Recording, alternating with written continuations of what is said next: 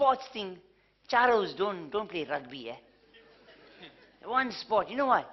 A charo is a discerning hoe.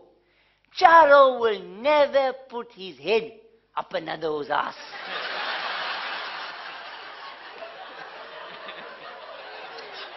Unless it's for a promotion.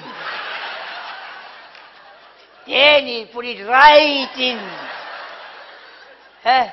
You will be able to see what they had for supper last night. Yeah. But things are tough. Even the widows too can't get along so easy anymore. Yeah, but fuck them. They had it soft for too long. And when they were in charge, how they fucked our lives up. Hey. I remember that one widow used to graph as a Lani in this very same office. Meneer de Wet. We knew the bastard was a veto. But he still come and name himself de Wet.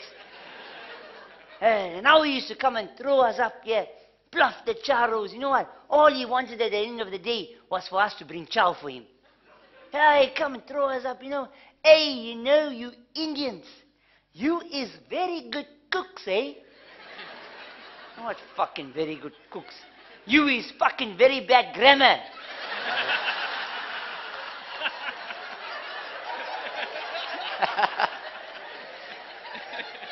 Yeah, you make these very nice curries. And you make this stuff called this biryani. And those triangular cakes you make. What fucking triangular cakes is this? Only cake I can see is this hoe. Then I realized what this is. Talking about the samosa, man.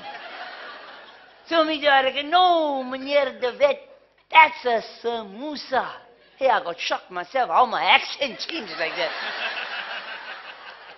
that.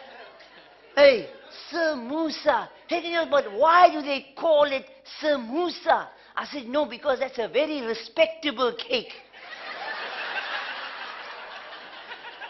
He said, why samosa?